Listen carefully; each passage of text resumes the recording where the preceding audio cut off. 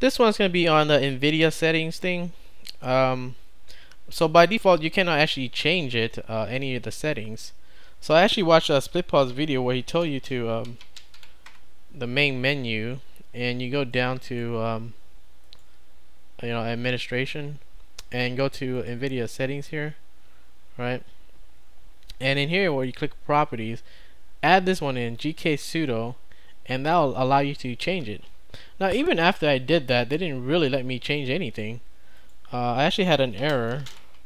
I can't reproduce that now, but when I change all my settings and shit, I try to save to the X configuration files, and then when I click on this, it says I didn't have one or something like that, or I should delete it, or I'm not sure what it says. But the point is, if you have that error, to fix it, what you have to do is this.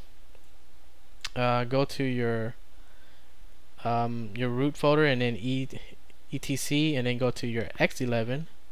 Okay, and we have to be admin, so open with open as administrator right here, and there we go. We have this folder.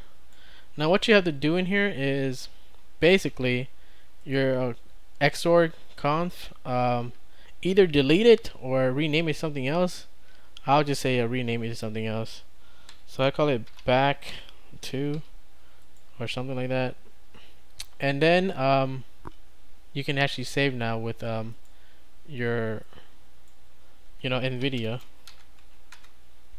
Okay, and you go back here and you say you change some settings around, whatever it is you want, and then you can save to the X configuration file. So if I save it now, what you have to type in here is this, okay, etc x11 xorg.conf, and then it'll save it now, like that. That's how you do that shit. Okay, so let me what the hell is the other one? There we go. We have oh, that's not it. What the fuck? This still one.